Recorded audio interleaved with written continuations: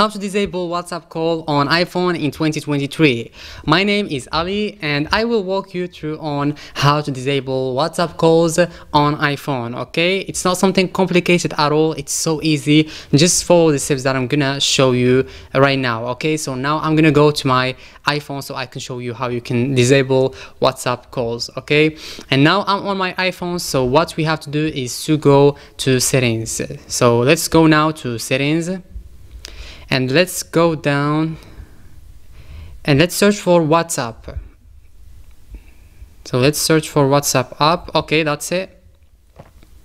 Okay, so we have location, contacts, photos, camera, and the first thing that we have to do is to turn off microphone. Okay, the second thing that we have to do is to turn off camera, and the third step is to go to notifications and turn off all the notifications, as you can see here. Okay, it includes like sounds, badges, all. So we're gonna turn it off. And why we did all this? Because in WhatsApp calls we have a microphone, so our microphone is turned off, so he will not be able to talk to us.